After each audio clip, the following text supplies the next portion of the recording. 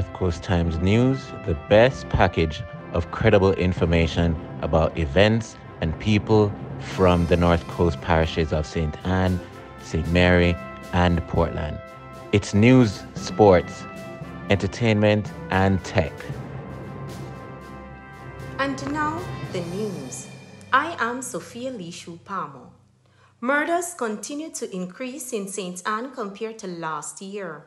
Up to last week, Thursday, 22 murders had been committed in St. Ann compared to 14 for the same period last year. Deputy Superintendent of Police Linton Bailey told the St. Ann Municipal Corporation Thursday that major crimes were down but not murders. Among those killed last week were a 43-year-old U.S. citizen, Gregory McIntosh of Brooklyn, New York, who was staying with relatives in Moneague, a 42-year-old watchman, Noel Williamson of Ocho Rios, killed at the hardware where he worked, a 67-year-old bus owner from Exchange, Christopher Smith, shot dead in his yard, and a 28-year-old Tevin Pinnock, otherwise called a Shatty, a laborer of St. Thomas, mobbed in Alderton after he was accused of being a goat thief. People are still talking about the huge crowd that attended the 35th staging of the St. Mary Agri Expo on Easter Monday. It was held at JP Farm Sports Complex, Anotta Bay, and showcased products and the various companies and agencies across the agricultural sector. There were displays of agricultural crops and livestock, including small ruminants. Also, there were several exciting contests, including farm queen, jelly drinking, coconut husking, and grease pig. In keeping with the theme of the show, there were demonstrations of various gadgets and devices in agriculture. One of the most popular was the use of drones. Minister of Agriculture and Fisheries Pernell Charles Jr. headlined guests, including several members of Parliament.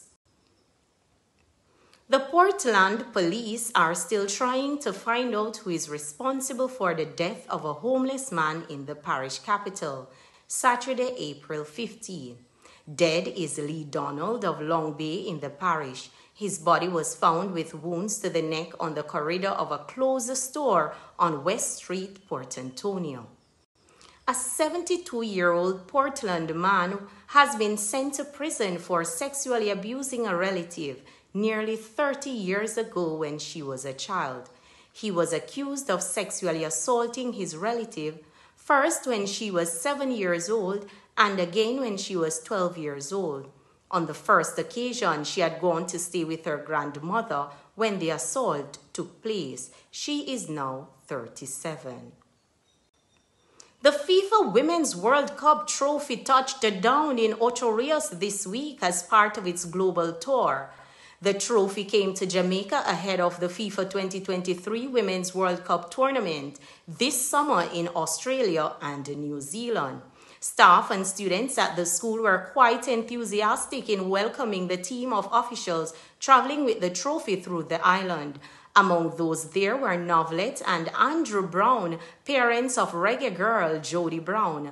Mr. Brown showed off a framed photo collage highlighting his daughter's exploits on the football field. Jody, a valued member of the Jamaica team, is from Limehall in St. Ann. The global tour will see the iconic trophy being displayed in the 32 countries participating in the tournament.